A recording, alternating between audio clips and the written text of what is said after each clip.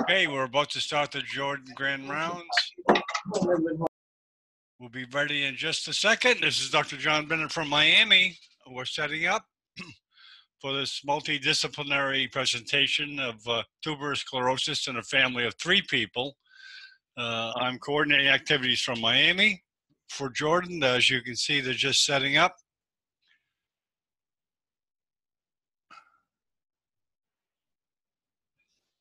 Let me get off my smartphone here. I'm in there.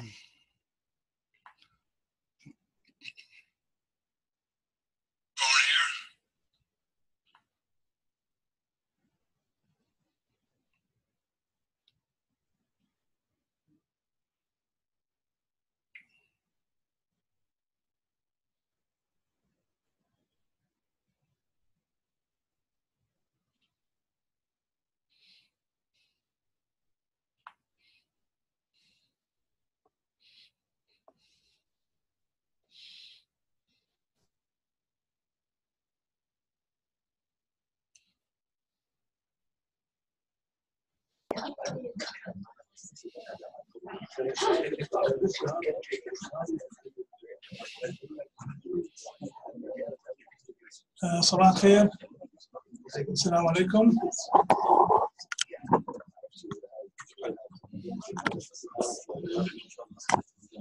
Good morning to you all. My name is Abraham Sreih, and we are transmitting live here from Amman, Jordan, at the Farah Medical Campus. And the backdrop is the Dead Sea, which is the lowest point on Earth, where you can just float on the surface of water. We are presenting a tuberous sclerosis case where we will combine and correlate the clinical, radiological, operative, and pathological findings. Tuberous sclerosis, which is a disease, a complex disease, was first described by von Recklinghausen. You know von Recklinghausen of the neurofibromatosis back in 1862, and Bonneville followed 1880. These were the first description of this disease. This is von Recklinghausen. He is a German pathologist, and he just noticed a fetus who was just born, who died later within a few minutes, and he examined him and he found that he has brain tumors and other tumors. So he coined that name.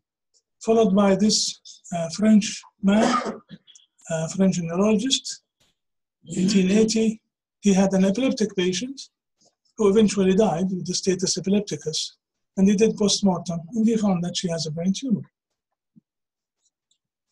And then this man, Vogt, a German neurologist, 1908, who gave the classical triads to this disease. Patients would have epilepsy, mental retardation, and they have something on their face called adenoma-sedation. So this is the first description of the triads. And this disease occurs in 1 in 10,000 live births. It is autosomal dominant genetic disorder. Either the father or the mother will be carrying the disease, and they will transmit it to half of their children, boys or girls. Just to say that around the world, there's something like 2 to 5 million people in the world with tuberous sclerosis. What is the pathology? What is the cause of this disease? It's a genetic problem. So we have 2 genes that are responsible for normal functioning of the cell.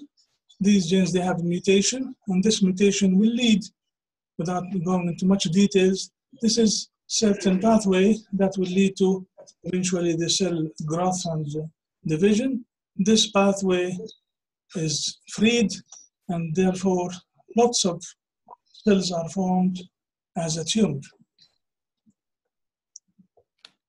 So these genes act as tumor suppressor, and when they are mutated, they are gone, tumors would develop.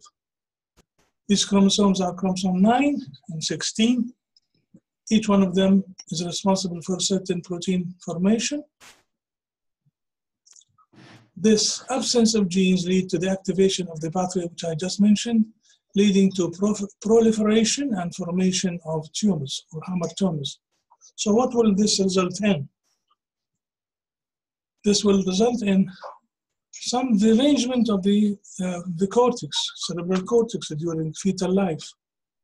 This is normal cerebral cortex of mine and yours, made of 6 layers, well organized. Here, this array of these layers, they are disorganized. There's no good cerebral cortex. This is normal cerebral cortex, certain arrangements. This is not arranged. This is deranged, disorganized. And if you look into these cortices, you will find abnormal cells that they are not normally there. Dysmorphic neurons, balloon cells, these are not normally in the cortex. So that would lead to formation of something called tumors, tumors like masses or sclerosis. This could be in the cortex or just underneath the cortex or in the white matter. And they occur in 90 to 100% of patients with this disease. What do I mean by tumors? Look at this. These are called tumors in the cortex. Look at this, tumors in the cortex. Again, all these denote either cortical or subcortical or even white matter tumors. Again here. And these may calcify. The second thing that can happen is that underneath the ependyma, there will be some nodules. We call them subependymal nodules, SEN, subependymal nodules. Again, they occur in 90 to 100% of patients with tuberous sclerosis. Look at these tubules, nodules. Here they are. Why do they occur in this area? It is unclear why they are inside the ventricle, under the ependyma, and surrounding the foramen of Monro. So people thought about it. This is the putamen. We are from lateral to medial putamen, and then we have the other areas of the basal ganglia, and then we have the thalamus. So putamen and globus pallidus, then thalamus, and then we have the caudate nucleus. So caudate nucleus has a head, body, and the tail. Head, body, and the tail. It seems that the tumors, they organize themselves around the caudate nucleus. So if you look at the MRI or CT, you will find that you will see the caudate nucleus in all the cuts. Amazingly, that these lesions occur along the caudate nucleus.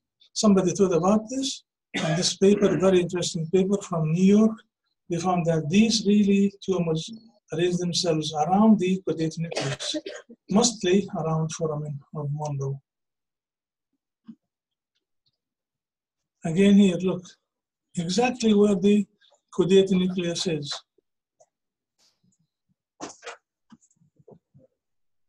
Here you are. Nodules underneath the ependyma, they may calcify, but just concentrating around the foramen of Monro. Any other location? The actual loss of this? Yes, we'll come to that, yes. So this is a picture that says it all. The cortical, subcortical nodules, the subependymal nodules, and the so-called migration line. So this simplifies exactly what we will see in these diseases. As I said, they may calcify like this. And then it's important to know what's the differential diagnosis of this calcification. The third thing that happened, so we spoke about the cortical, subcortical nodules. We spoke about the subependymal nodules. And from these subependymal nodules may develop SIGA. SIGA, abbreviation of subependymal giant cell astrocytoma, a very special type of tumors that happens only in tuberous sclerosis. So they develop from these subependymal nodules. Do they occur in all patients? No, just about 5 to 20% of patients. And we see them around this age. So SIGA, subependymal giant cell astrocytoma, is a benign tumor. It's WHO grade 1 tumor. And as you can see here, CT scan appearances. Look at this here. The whole disease, the cortical lesions, the subependymal lesions, the white matter disease. And this is the MRI T1 with contrast. They take contrast very well because they are very vascular. And this is the FLAIR, again showing these lesions. So FLAIR showing you the lesions. The whole story is there. Different types of series. This is my series. And they can progress. So this is a paper which describes this progression of the disease, how they progress slowly by time. All of them, they grow at a different pace. So they could be giant, like this, they could be smaller, but notice that they are centered around foramen of Monro. So the main presentation is blockage of CSF and hydrocephalus. And this is the calcification that you may see on MRI. They can bleed. So this is a tumor which is vascular that can present with acute hemorrhage. And remember, we presented here the pituitary apoplexy. So one would think of pituitary apoplexy in these cases. What is the role of PET scan? This is the cortical tubers, and this is the PET scan showing it as decreased activity. So PET scan has a role also. FDG BET in particular, you can see hypometabolism in that area. And when you combine both, you can put this on this and come out with this. So this will define to you where is the lesion. Again, area of hypometabolism and the FDG PET here, which is corresponding to this. Here it is there. And when you put them together, you find this picture. Not only that, you see the lesion better, but our neurologists are all here today. Tuberous sclerosis present with epilepsy, and then you treat them with medication. Usually they are resistant, so you may go for surgery for epilepsy. Which one of these you want to remove? Which one is the epileptogenic area?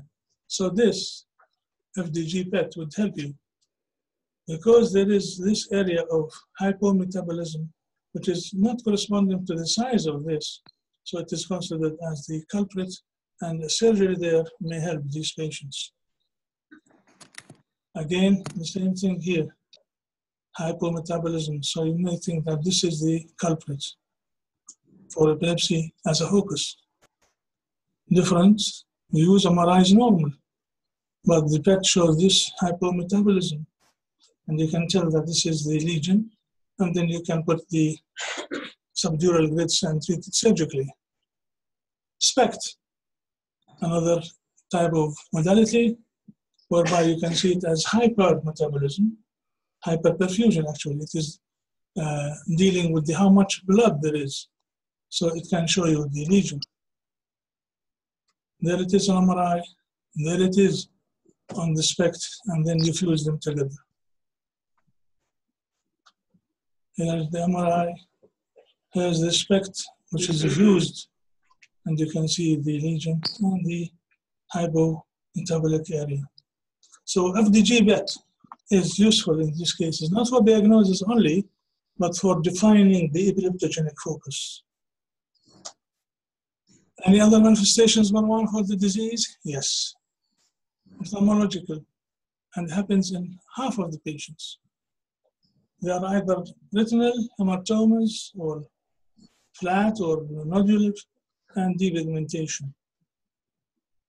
These are retinal hematomas. Our ophthalmologist here would appreciate these lesions.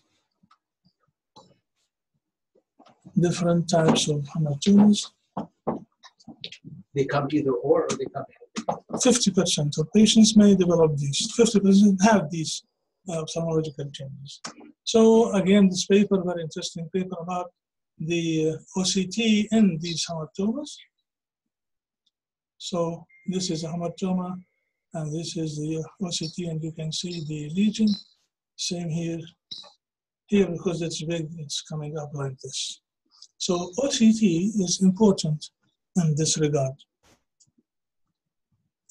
Any other manifestations? Yes. I'll just have some water.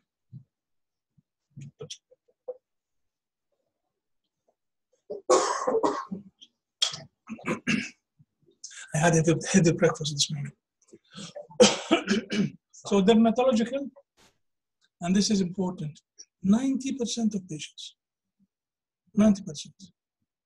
And you start with children. So this is why we invited our colleagues, the pediatricians, because it's their duty to discover these cases. And our pediatric neurologists and other neurologists are here. And the general practitioners are of great importance to diagnose this disease. These lesions are disfiguring, distressful, and painful for those kids. So this is a very important thing. Cutaneous manifestation of tuberous sclerosis and the pediatrician and the general practitioner role. This is the main presentation. Adenomacipation. It is not adenomacipation. زي الأكني vulgaris. It is actual angiofibromas. Lots of blood vessels in it. It's red papules containing blood vessels. Once you do this is 90% tuberous sclerosis. Different kinds of it. They can be very severe, but the diagnosis is there.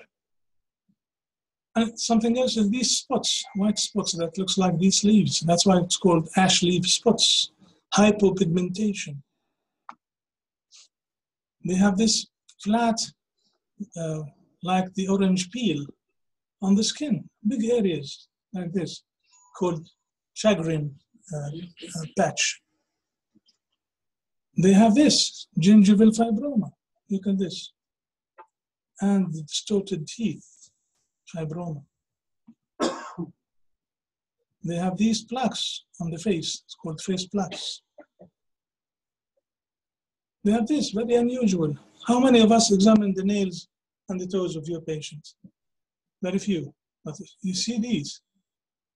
And the toes or in the fingers, mostly in the toes, you clinch the diagnosis.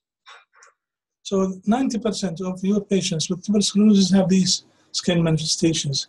They can come up with cardiac manifestations, cardiac rhabdomyomas, large ones. These are pictures, giant fetal rhabdomyoma, left ventricle, and multiple. They can also go to the lungs, and they present with the LAM. LAM is lymphangioliomyosarcoma, like this, like this, like this. Again, LAM, pulmonary leiomyosarcoma. They can affect the kidneys. Kidneys are the most important ones that are affected usually. 50 to 80% of patients. And they come also with tumors, angiolipomas, or polycystic kidney disease. And some people thought, why polycystic kidney disease? They have polycystic disease also is a genetic disease. What is the relation? Because the chromosomes are close together, so they can dentate each other. So either angiomyolipoma, polycystic kidney, or renal cell carcinoma. Here you are. Could be unilateral, could be bilateral. Tumors of the kidneys, renal cysts, polycystic disease of the kidneys, or you come up with renal carcinoma. So tuberous sclerosis is complex because it affects so many systems in the body, including the brain. It can also affect the liver with either cysts or with the tumors under lipomas. So what's the clinical picture? We described it almost, but mostly these three lines. Developmental delay, a child who's not developing well at school, maybe they present with autism, and definitely with epilepsy. So how to find a definite diagnosis? You need to find two major features or two major with one minor. The major ones which I described, the facial thing, facial angiofibroma, the subingual fibroma, the Chagrin patch, any of these considered as a primary criteria. After these, if you find something in the brain like tubers or subependymal nodules and anything else, then you will clinch the diagnosis. The secondary features, you need two of these plus one of the primary, anything in the kidneys like polycystic kidney or pulmonary or cardiac. And of course, you will get the genetic testing, and you have to assess your patients from the neuropsychological point of view. We invited Dr. Walid Sarhan. Is he around? No. You are here. Okay, thank you.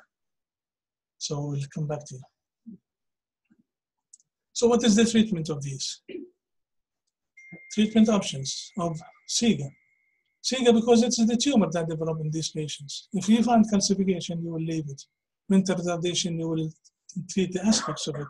Epilepsy, you will treat it with anti-epileptic drugs. But what about these tumors? The SIGA, subependymal giant astrocytoma.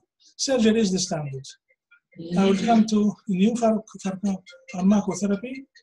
I'll come to the radiation therapy and the stereotactic radiation. So surgery, in addition to surgery, you have endoscopic surgery, either open surgery or endoscopic surgery, just the same. Radiotherapy, in a nutshell, outcomes are very disappointing. These tumors are not radio resistant. Simple as that. So people came up with another radiation, laser interstitial thermal therapy, LET. It is MRI guided. It's said that it destroys the tissues by using heat. Whether that is correct or not, we don't know. But there are papers which say something. This is one of the papers saying that this is the lesion before treatment and this is after treatment. So they claim they were successful. Another case, they got the tumor reduced in size. Laser interstitial thermal therapy. Some people use gamma knife. Very, very unsuccessful. And there is uncertainty in efficacy and there is nothing. The major center in America is in Pittsburgh. The major center in Europe is in Sweden. And this is in Pittsburgh, over 20 years, they have just treated 5 patients or 6 patients. Now, this is the medical treatment. Remember we said about this pathway? This is the normal pathway that allows the cell to function and to divide. If you do mutation, the genes are gone, this is free to divide so much, so you'll have tumors. So if you give a drug that will stop and inhibit this pathway, then you may get the tumor less. So this is the drug, everolimus and tismolimus. They are FDA approved in the States and in Europe. It's an oral drug, 3 milligrams per square meter per day, and then you titrate the concentration. The problem is that you have to continue this medication all life, and there are lots of side effects. Do you use for anti-rejection purposes as well? Sorry? Anti-rejection medications as well? I don't know about other uses, but they are used as such for this pathway. Yes, as anti-cancer. So there are some papers which describe this medical treatment. This is the subependymal nodules that developed into the SIGA, the tumor, subependymal giant astrocytoma, and they have given it this medication, and it seems to be less. Another case, getting less. This is 3 months, this is 36 months. Stop the medication, the tumor will grow back. Another series with this tumor being treated. So how successful is this? I don't know. But as I said, the main thing that you have to continue with it, you stop it, the tumor will come back. Now we'll come to our case presentation related to the subject. This is an 18-year-old girl, female. She's Palestinian residing in Saudi Arabia. Very unlucky. She came to us last year with headaches, nausea, vomiting, and blurring vision. These three, for the young residents, increased intracranial pressure. She had also imbalance, and she had seizures. So, major problem. What about past history? Oh yes, she was epileptic since she was at the age of 2. Epilepsy started at the age of 2. Nobody got the answer to why she would have epilepsy. Anyway, this is her vital signs on arrival to Jordan, end of last year. Nothing unusual in her general examination. Glasgow scale good. She had cerebellar signs, there's imbalance. Her gait was unsteady. No weaknesses in her upper or lower limbs. The only thing in her lab is just a little bit elevated white BCs. Other than that, everything was normal. So at that time, we looked into her images. Let's see the images that she had at the age of 2. When she has seizures and she was put on Tegretol. Here they are, normal. But having a normal CT or MRI doesn't mean the end of the story. So nothing in the MRI of 2002 in Saudi Arabia. We also requested other images. So I said yes, at the age of 7 years, she had also seizures and she had another MRI. But all the time she had poor school performance, epilepsy, mental retardation. They should have thought of tuberous sclerosis. They didn't. They are Saudis. So these are total, there is a tumor, there is a lesion there. So it's, just 1 + 1 = 2. This should clinch the diagnosis. They didn't.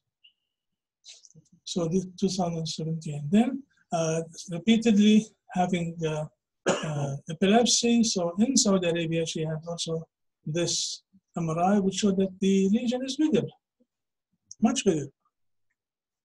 No red flags, no bells ringing. They are in deep sleep. So she came to us in November 2017. Skull X-ray tells you the diagnosis. This is so-called silver beaten appearance. This is a chronic increased intracranial pressure. The convolutions of the brain are hitting against the skull, and they cause these changes. Chest X-ray was within normal, some infiltration there. But look at this, large tumor obstructing the foramen of Monroe and a huge hydrocephalus. So this is the MRI of November 2017, which I showed you the essence of it. The MRA just showing in the lateral view the arching of the vessels due to hydrocephalus. Again, cuts from the coronal sections of this tumor, both right and left. But this side on the left is more calcified than the others. Large part on the right, small part calcified on the left. But nevertheless, it's obstructing foramen of Monroe completely, causing severe hydrocephalus. This is November 17. This is the sagittal view, totally obstructing the foramen of Monroe and going downwards into the third ventricle. Of course, this is vein of Gala and this is straight sinus. The rest of the MRI. So what's the differential diagnosis of this when you see it? Suppose you just see the MRI. You don't know about the patient. Would you diagnose tuberous sclerosis or would you diagnose something else? Let's see. Ependymoma, of course. This is intraventricular tumor. And the commonest intraventricular tumor is ependymoma. And look at this. It looks very much like our case, this particular. So ependymoma, why not? Subependymoma, another thing, ependymoma, subependymal giant astrocytoma, 3 different cells, subependymoma, inside the ventricle. Of course, the topic of today is the subependymal giant astrocytoma. Astrocytomas in general, not subependymal, but astrocytoma grade 1, grade 2, 3, 4. Astrocytomas of different grades can present into the ventricle. A glioblastoma multiforme, JBM, also can be inside the ventricle. Oligodendroglioma, another astrocytoma, another glioma can also develop in that area. These are all my cases. Neurocytoma, I have a big collection of these intraventricular tumors, and this is one of the largest intraventricular tumors. Neurocytoma, again, they love this area. They love the area of the foramen of Monro. Foramen of Monro is very dearly beloved for one reason. Maybe people think it's a female. Choroid plexus lesions, whether it is papilloma, atypical papilloma, or even carcinoma, the 3 types of choroid plexus tumors. Germinoma, this is one of my cases, and this Iraqi girl. PNET, primary neuroectodermal tumor, very much like our case. Colloid cyst, foramen of Monro, again, one of the commonest lesions. Again, this is one of the largest colloid cysts in literature, one of mine from Yemen. Intraventricular teratoma. Oh, intraventricular teratoma inside the ventricle, yes, they can happen. That's what I'm saying always, that if you just think of 1 or 2 pathologies, you are lost. You are lost as a human being and as a doctor. Ganglion neuroblastoma. Giant aneurysm. Imagine this as a giant aneurysm. Yes, why not? Giant aneurysm of the internal carotid and its branches. You open it, you're done, patient is done. Intraventricular meningioma. There is a category of intraventricular meningioma. So, meningioma occur from the dura arachnoid. We say no. Meningioma arises from the arachnoid, whether it is around or inside the ventricle, because there is arachnoid inside the ventricle, the so-called choroid plexus. So this intraventricular tumor can occur in anywhere, but especially in the left atrium of the lateral ventricle, very rarely at the foramen of Monro, but this is one of my cases. Metastasis, again, metastasis inside the ventricle, metastasis in the pituitary, yes. Metastasis, they are choosy, they go wherever they want. Corpus callosum lipoma, intracranial tuberculoma, intraventricular tuberculoma, especially in Yemeni patients, Sudanese. Neurocystosarcosis, Montasar is not here, but he would have loved this to see this. This is neurocystosarcosis, why not? Again, because you don't read and you come to just this small piece of knowledge and you continue all your life with this small piece of knowledge. Oh, this is gastritis, this is appendicitis, this kind of itis thing, and then you're lost. Lymphoma, would you believe this? This is a lymphoma in this Syrian patient. And look at the lymphoma here, very much like the submural nodules. They love the ventricle, and I have a few of these cases. Over the last maybe year, myself and Ala Adasi, we had 7 patients of intracranial lymphomas. Now calcification, we said these lesions calcify. So what is the differential diagnosis of this calcification? There is something called normal physiological calcification that we see in the basal ganglia. This is normal. But there are calcification related to hyperparathyroidism. This is pathological calcification. Calcification related to influenza, to malaria, to HIV, to toxoplasmosis. That's why they produce this term TOSH, toxoplasma, and so on and so forth, to describe the group of diseases that cause this calcification. This is calcification for one reason. It is there. So, We got this patient in as we are investigating. Hello, hello, patient is unconscious, fixed dilated pupils. I went there to their room. Indeed, she was flat, unconscious, and her right pupil was fixed dilated. So I knew this is due to hydrocephalus, and then took her to theater, and I put external ventricular drain. I did not put a shunt. Shunt is a disease in itself, and it is used by the mediocre surgeons to solve their problems. Anything is treated with shunt. A good shunt is no shunt. Everybody says this, but in the third world countries, shunt is what the mediocre surgeons have in their hands. They treat everything with a shunt. What's the difference between external? External drain is temporary. You put it into the ventricle, it drains yourself out. You save the patient life. Shunt is inside shunt. It stays. If I have a boy or a girl with hydrocephalus, I would not love you to put a shunt in them because they would live a miserable life. So that's the external ventricular drain. And for the nurses here, we will give you some lectures about how to handle this, because this can cause the patient to lose her life or her life if it is not handled properly. This is a drain for the ventricle. You don't put it on the floor. You don't put it with the gravity, because you do this, all of the CSF will go to the drain and patient would die. Did we have death due to external ventricular drain in Jordan? So many. So many. The arrest happened because of coning, you think? Yes. The CSF goes, the ventricles collapse, the brain collapse, hemorrhage, death. Why you don't do the epidural? That wouldn't do. If you do lumbar puncture in these cases, they would die out of herniation. In fact, it is completely contraindication. So, of course, we put the drain, here it is, frontal. So we drain CSF, we save the patient's life. She recovered immediately. On table, her pupil started to react. This is a crime. This is a crime.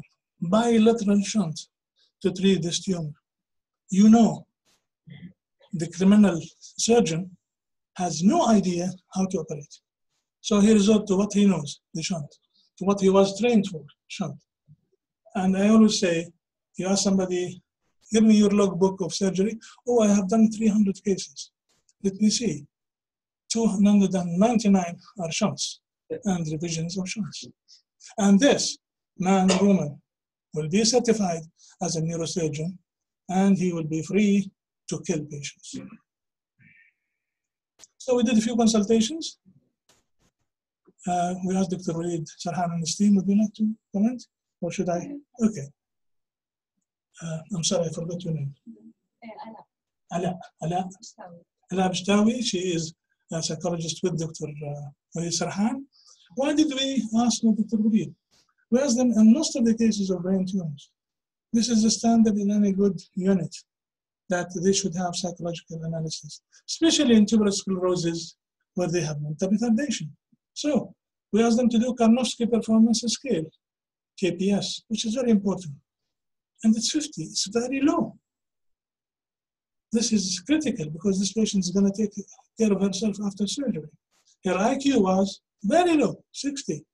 So this is important to assess the patient before surgery. So I always put what has been written, so that if anybody denies, I say, here it is. We asked Dr. Ibrahim Sadat, is he around? Yes. Good morning. So as you saw in the images, there's a lesion that is causing increased intracranial pressure, and with this we expect, if it is a long-standing thing, we expect papilledema. So that was the case. And in a lot of cases of papilledema, the vision is not affected until late in the disease. So the vision is still good, 0.8 in the right, 1 in the left. If the disease is equal, there will be no differences in the pupillary response. So there is no afferent pupillary defect. And obviously, if the fundoscopy showed bilateral optic disc swelling, We say optic disc swelling if we don't know the cause, but in obvious cases like this, we are 100% sure that it is secondary to increased intracranial pressure. So we call it papilledema. Motility is full in both eyes. This is not the case in many cases like this because the sixth and other cranial nerves, motor nerves are affected. Visual field, there is non-specific changes in the visual field because with papilledema, sometimes we see increased or enlarged blind spot, but many times we don't see a specific pattern for the disease. Thank you. So this patient had hydrocephalus and papilledema, and she lost consciousness because of hydrocephalus. Hydrocephalus can kill. It can maim. People take hydrocephalus easily. It's a fatal disease if it is not treated appropriately. We got the consent. The consent, we have spoke about it so many times. It has to be details, specific for that particular patient, not for any patient. فوض أطباء المستشفى لإجراء اللازم كلام فاضي. It does not stand in court. It does not stand in medicine. It does not stand in ethics. Which way to go? Either I would go between the two hemispheres, the so-called transcallosal, because I cross the corpus callosum like this, or I go this way through the brain into the ventricle. So transventricular or transcallosal. Depends on the many factors. I choose to do this through transcortical. So you come and put your flap just in front, a little back, 2/3 in front, 1/3 in the back, and you open the bone here, like this one, like this one. This is the midline. We may use navigation to make sure that we are in the right spot. Again, navigation are for the beginners, for training, not for me. If I don't know where I am, I should not be doing the surgery. Navigation confirms that I am in the right place, confirms. So I want to go to the foramen of Monro. This is the lateral ventricle, anterior horn, body, atrium, occipital horn, temporal horn. From the lateral ventricle through foramen of Monro into the third ventricle. This is the roof, the posterior wall, the floor, the anterior wall of the third ventricle. This is the adhesions between the two thalami, nice and easy. This is where the pineal gland is. And this is aqueduct of Sylvius, fourth ventricle, lateral opening of Luschka, median of Magendie, and then the spinal canal. So I want to go there. There, foramen of Monro. There are two foramini of Monro, one on each side. So if I look at the ventricles from above, ventricle on the right, ventricle on the left, there is septum pellucidum or lucidum between the two. This is the caudate nucleus, and this is the thalamus, and this is called the caudate thalamic fissure, where the thalamo-striate vein lies. So magnified view, right ventricle, left ventricle, the septum between the two, foramen of Monro right, foramen of Monro left. This is thalamus-striate between the thalamus and the caudate, the thalamus-striate between the thalamus and the caudate. Look at the caudate, it's large, and the tumors would love this area. So when you come close, the septal vein, the thalamus-striate vein, they join together to form the internal cerebral vein. So one is the column of the fornix, important for memory, for psychological assessment. The column of the fornix, this is the body of the fornix, is important. It's part of the limbic system. It's extremely important. People, they lose the memory completely because of surgery in this area. So this, the column of the fornix, is very important. Septal vein is very important. Most important is the thalamus-striate vein. Damage it, patient will have infarction, hemiplegia, and most likely will die. So we are going to operate in this critical area. That's why the mediocre surgeons go for the shunt, because they don't know this. So he knows he cannot operate in this patient.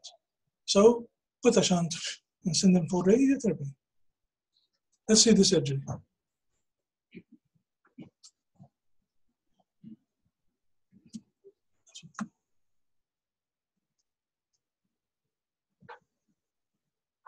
Again, I went through the cortex on the right side, made an opening. I am now inside the ventricle. The minute I touch the tumor, it bleeds. because this confirms that it is a vascular tumor. It is a friable tumor, you see, trying to catch something to send it to Dr. Farsakh at his lab. It's very friable, but very vascular at the same time. And I don't see the structures behind. I don't see the thalamus striate, I don't see the septal, I don't see the caudate. Here I discovered foramen of Monro by just looking around. So the tumor is centered around foramen of Monro. Again, I'm just showing you this to make the correlation, because this is the theme of the lectures, the correlation between radiology and pathology. Friable tumor, vascular tumor. It is obstructing foramen completely. Have you thought of embolizing it before? No, no. It's not the kind of thing that needs embolization. Embolization also has its own side effects if you use it not carefully. And what kind of reoccurrence rate is this? Of this, about 20%. So this is the foramen of Monro. We open the foramen of Monro and we make sure that there is no bleeding, because the blood in the ventricle will cause hydrocephalus. That's why we put external drain and we keep it passed up. Because yes, we remove the tumor and we open the foramen of Monro, but still there is more tumor to remove.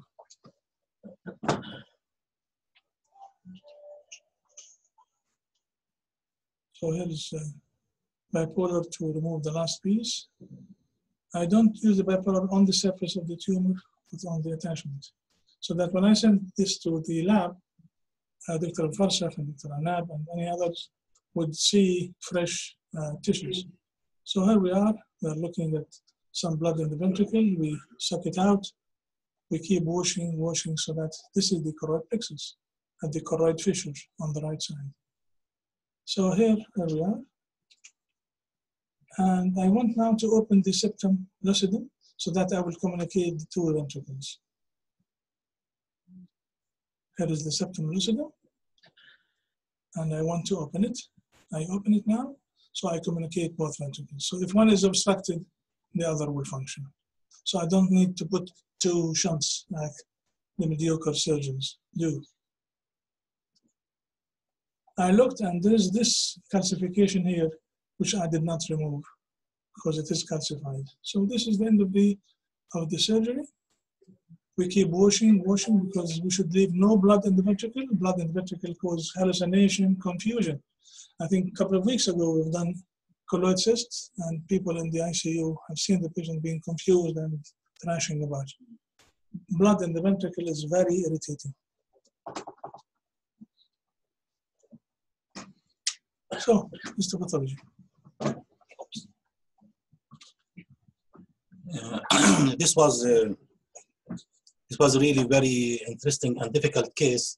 I didn't know all the history till now. The only thing that I received in frozen section, I received this tumor. I want to show you this is the gross of the specimen. If you remember in the video of the operation, we had Dr. Ibrahim took a big piece, and this is the big piece that was taken. You can see this is pixelated, lobulated lesion. You can see the grooves between it. This was about 2 centimeters. This is the biggest piece, and there are some other pieces. And this is the color of it. It's dark brown. Next slide. This was actually a strange tumor.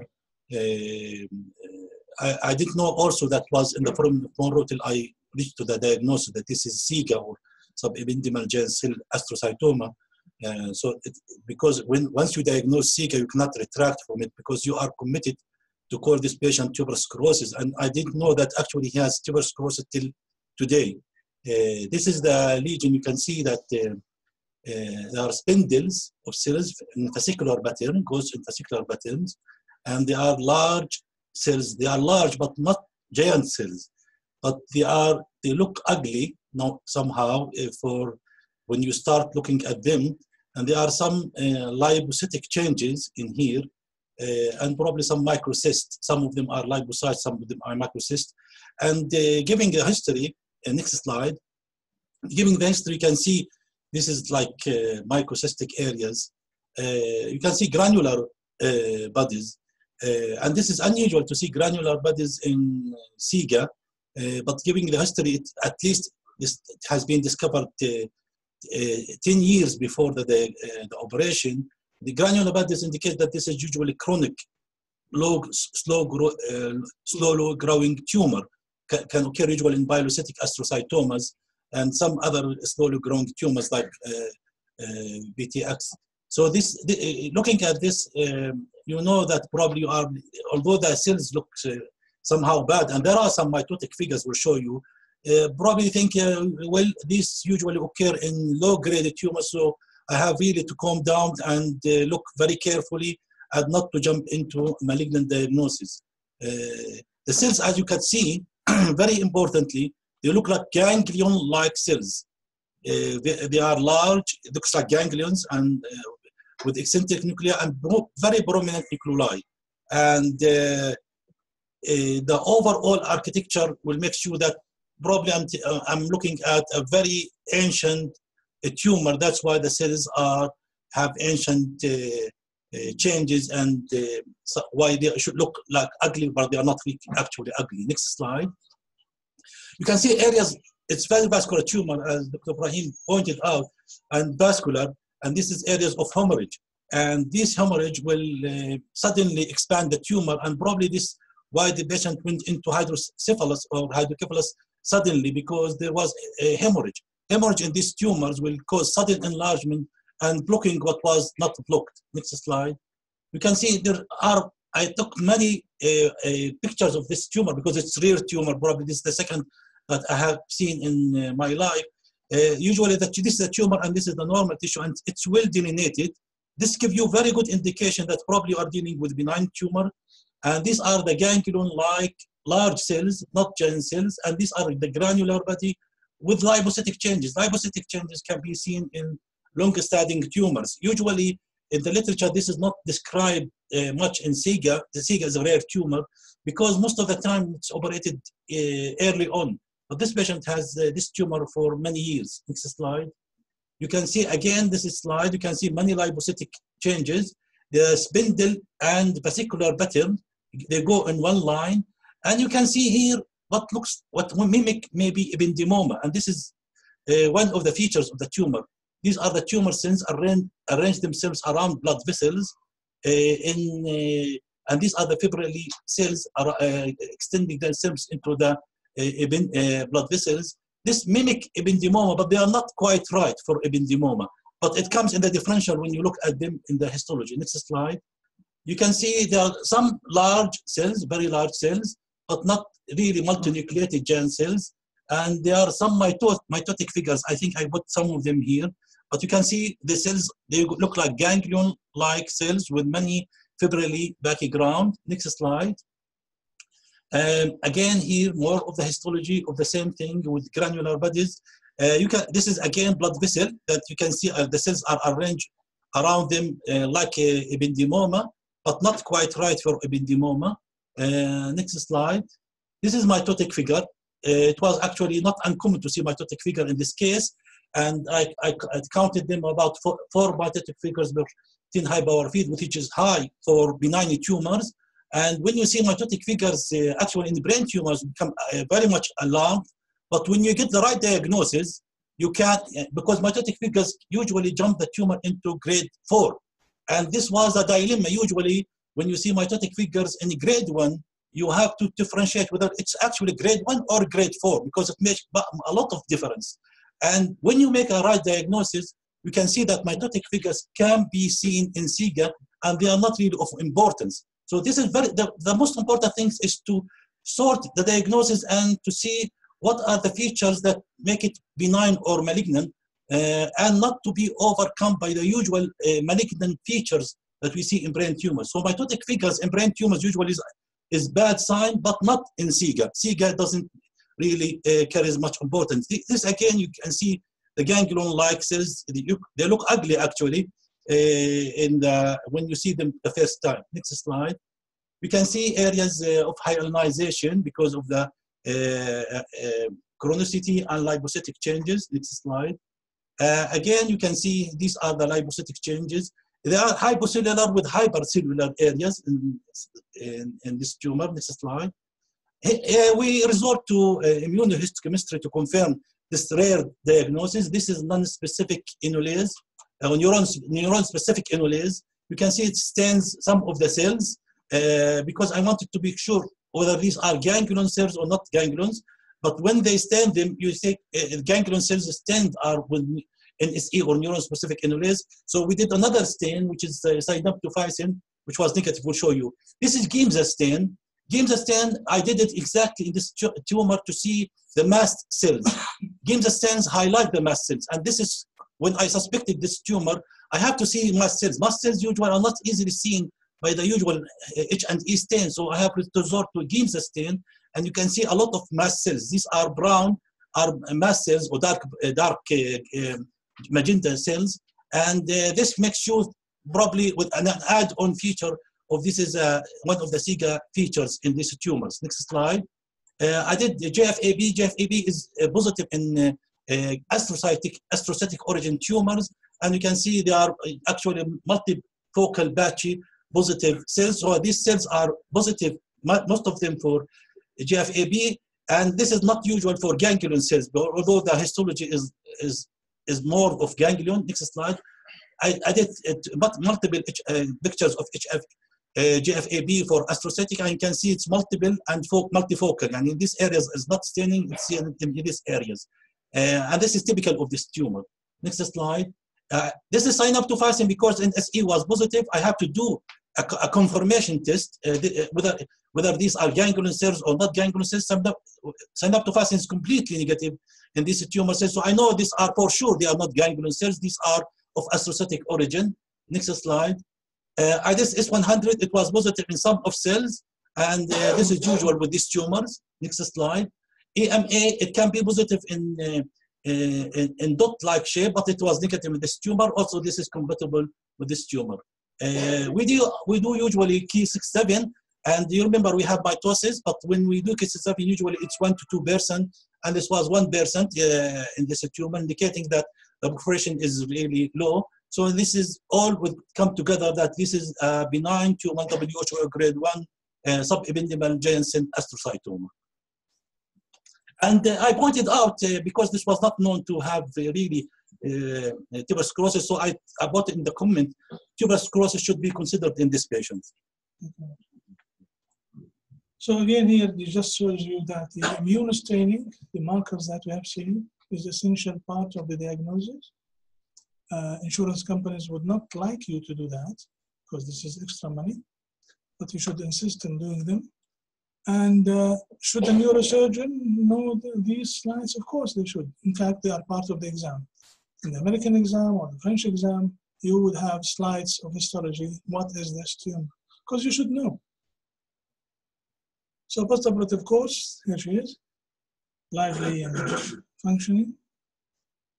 Here we're looking at the eye movements. No pyramidal signs.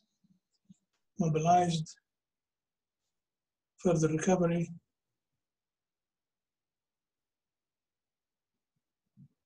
You took the external shot. Yes, we kept it 2-3 days. Make sure that there is no blood blocking and removed it.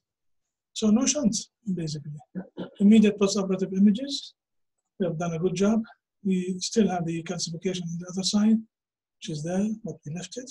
We are not interested in it. So many of these calcifications are there. And this is the discharge summary. Discharge summary. Not one single piece of paper having 2-3 lines. Patient admitted, operation done, patient bye-bye.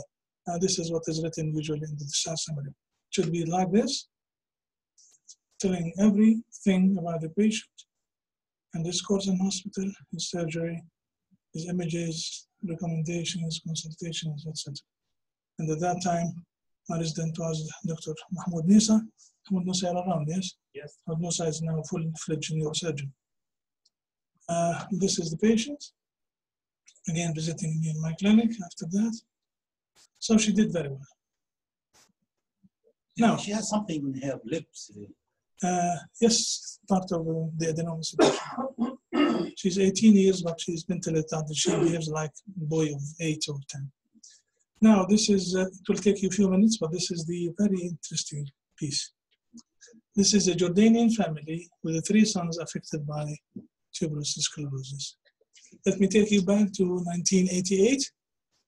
It is the year, 1 year before I got married. So Usually, who's the carrier, the mother or the father? I will tell. Yeah. But what I wanted to say that I remember 88 because this is 1 year before I got married. Usually you remember the year you got married with the fruit. Okay. This is the family, the elder brother, the middle brother, the younger brother. What happens? 88, this boy had an arrest, hydrocephalus arrest. He was seen by pediatrician, Dr. Sabagawi, in Markham. He checked him to hospital and then forwarded him to me. Immediately we did a scan, we found the hydrocephalus, so we dealt with it. So I'll go through that. That's his CT 88. We did not have MRI then. Look at this huge tumor, causing this huge hydrocephalus. I did not put a shunt. 88. The last shunt I put maybe 1 or 2 over the last 35 years. A good shunt is no shunt. Remove the cause and you're done. So we took him to theater, removed the tumor. Of course, he still has these subependymal nodules. We're not interested in this. We're interested in this SIGA, the tumor which caused obstruction of. We did not put a shunt. That's my important point. And we did not give radiotherapy because I felt I removed the tumor completely. I will just watch these tubercles and see how it goes. So, 88, following surgery, every year, almost every year, he had this. And these did not change. A little bit of changes, a little bit of tubercles. 2008. And beyond, of course. Up till now, I'm following them. But I mean, radiologically. At that time, because I realized this is tuberous sclerosis, I said, bring the whole family. I got the father, who had CT scan, which was normal. The mother had CT scan, she has tuberculosis. So the mother is the carrier of the disease. She transmitted that to her sons.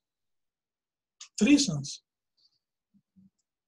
And this is the elder brother. Sorry, it is on the opposite side. At that time, the CT scan was here is the right. And this is the middle, and this is the young. The young had tuberculosis, but no tumors. These two, they had their tumors on the left side, which is fine. 2 sons, tuberous sclerosis, SIGA, inside the ventricle on the left side. So got the middle brother. He has a tumor causing hydrocephalus. So I operated upon him and followed him all these years. Did you do any genetic workup on this? Yes, I sent them for genetic counseling at the University of Jordan. This is the youngest brother. This is initial CT scan, and this is the same year, and this is 2008. No changes. I also followed the mother. She had more of these tubercles. You know, she's a carrier with tubercles, which increase in size, but no tumors. So that shows you not all patients with tuberous sclerosis would develop the SIGA. And this is the father who remained well. This is them as youngsters. This is them as adults. It fills me with pride to see that I followed these patients, operated upon them. I did not give them radiotherapy. It was unnecessary. And it's a source of joy for me.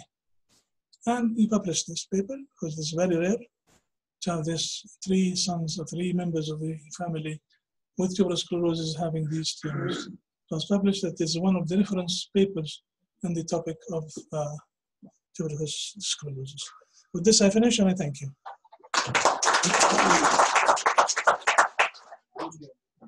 Any questions? Please.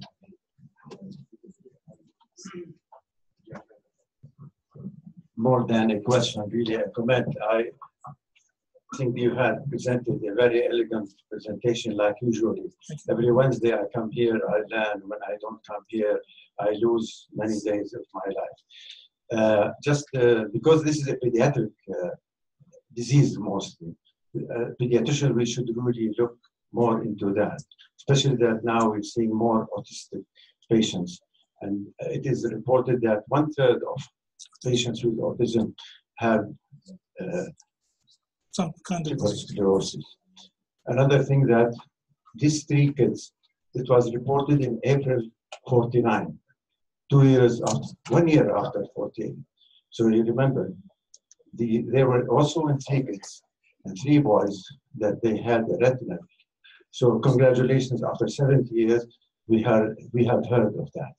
So we should really look as pediatricians when we do exam, mainly to the skin, and really look into many organs and do the test and ask for family history and do what we do. Thank you very much. Any comments? Toro? Thank you for this cases. We often see these cases, but we are lucky that it is rare because it's a very bad disease. When you have one child of this mentally retarded, seizure non-stop, even the family, one of the family, they stop treating one of their children. We don't want to treat them for that. Sure. And what is peculiar about our Jordanian Palestinian kids? They have only neurological case.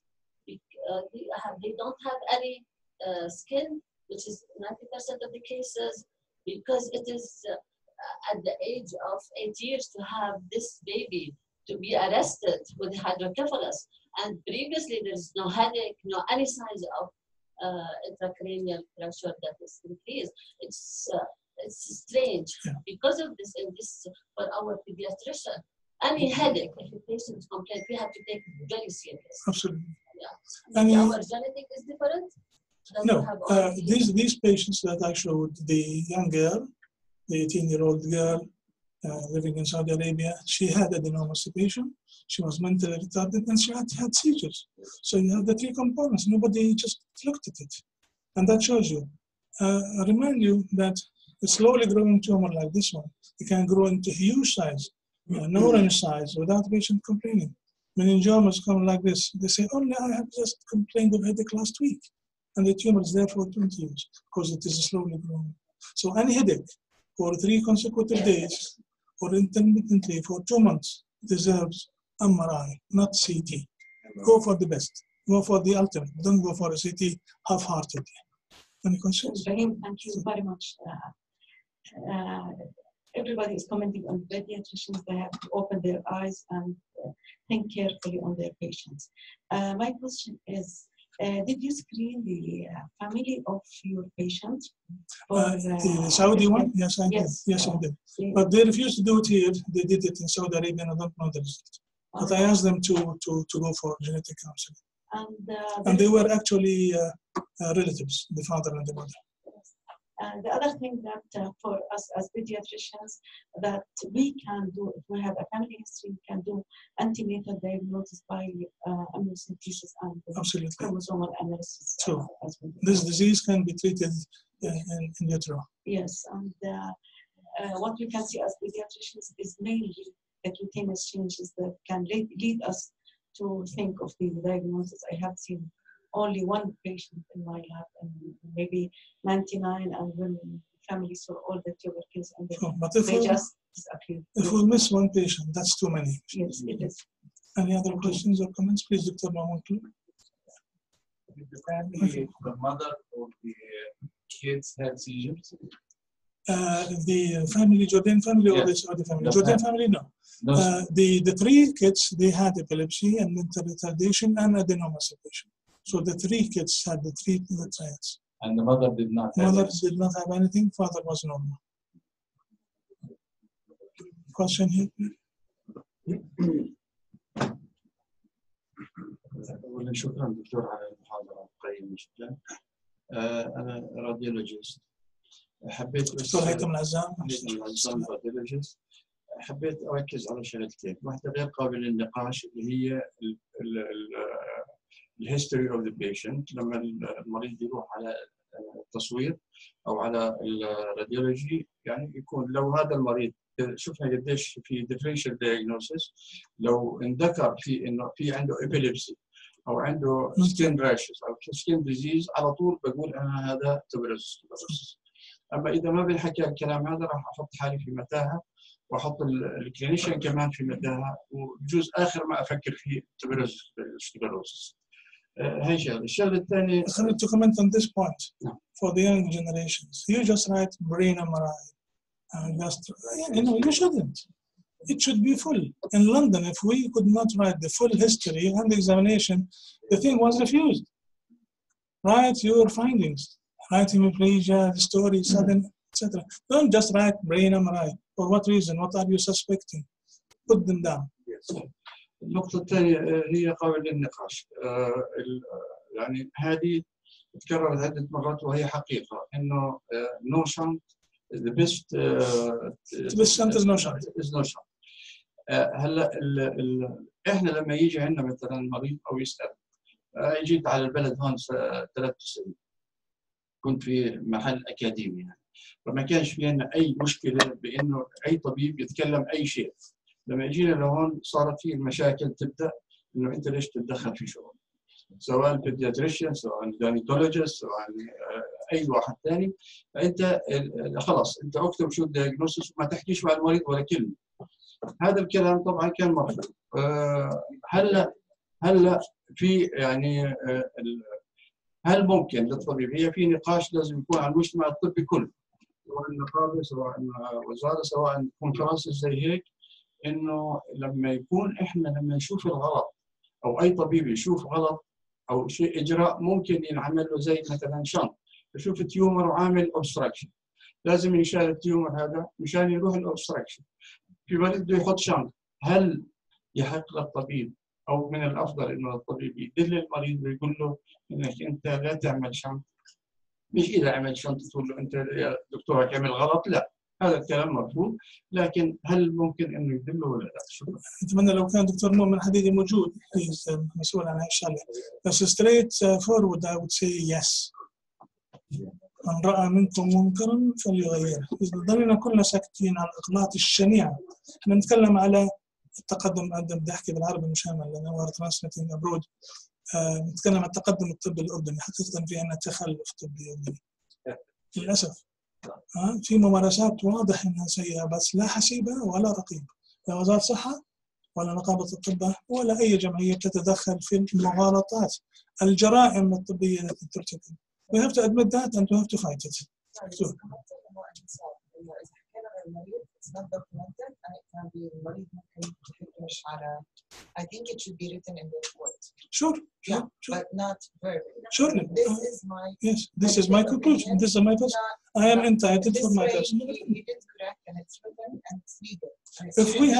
If we have all gathered around the patient, what is the diagnosis? I would come with a diagnosis. You would come with a diagnosis. Another one would come. And we are entitled for our opinion.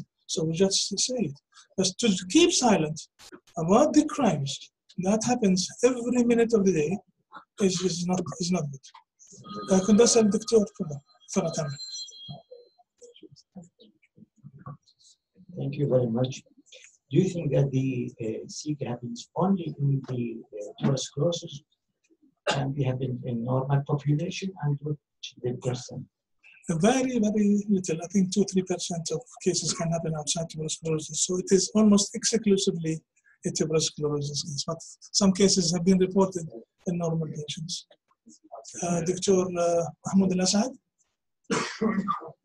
ENT بعرف شو بيسوي عندنا. بعدين نحكي.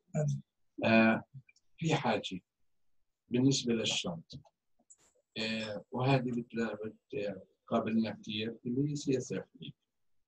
هلا بعثنا لكم اياه كنيوروسيرجن، قلتم ما في سبب في البرين للهايبرتروفي. احنا بنرقعه من الان برد يرجع ثاني لانه في عنده ديبريشن. What's your solution? So about talking about the treatment of increased intracranial pressure, benign increased intracranial pressure, right?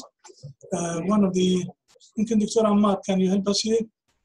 What is the treatment of benign intracranial hypertension? It depends on the stage patient.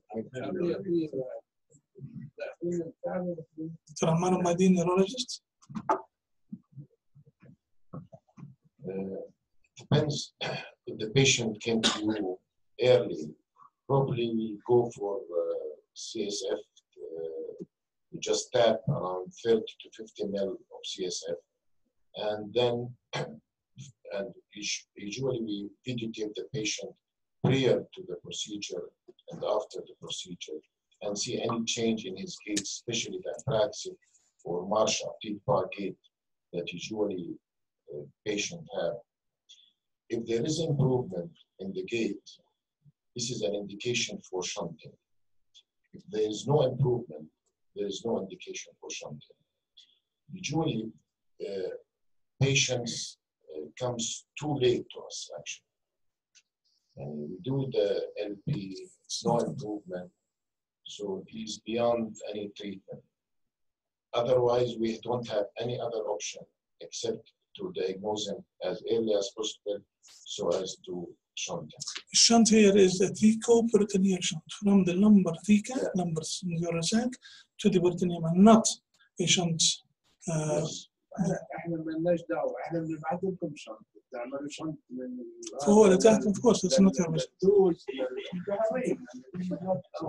بس انما You can see why he's فلاح. نعم، انما الشر المهم انه انا لما اولا ادي بقى هلا في ناس بقول لك if it has increased intracranial pressure or not.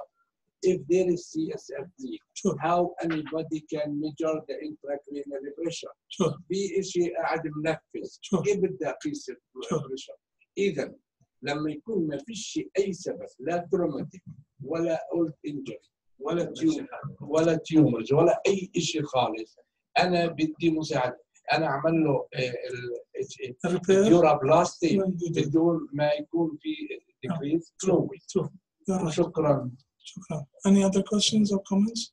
دكتور صالح عجلوني as a pediatric neurologist. بدي اشكرك على المحاضرة، كناش حكي. لا I want to know whether you have any experience. بالنسبة للدكتورة حكيت قبل شوي انه يعني بجوز الجينيتيك باك جراوند تبع الاربس مختلفة. احنا عادة بنشوف سكين مانيفستيشنز but sometimes it is late.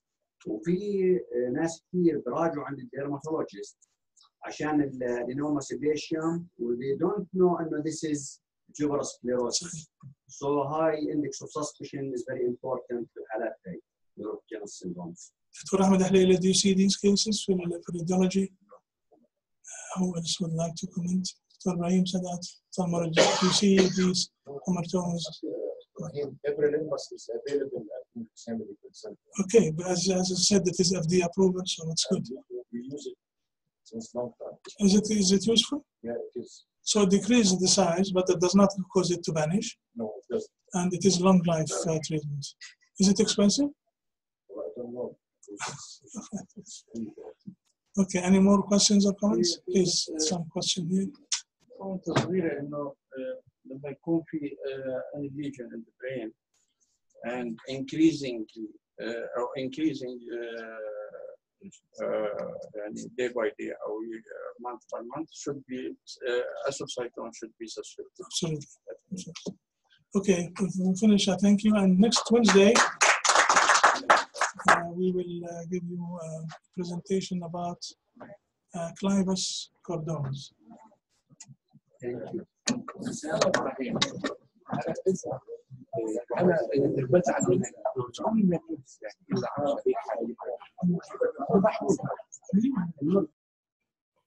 Okay, very good. This is Dr. John Bennett from Miami Beach, the studio of Neurosurgical TV. That was a presentation, a multidisciplinary presentation by Dr. Ibrahim Sabaya of Jordan. Multidisciplinary approach to the tuberous sclerosis in 3 brothers in the Jordanian family. And we bid adieu. Thank you.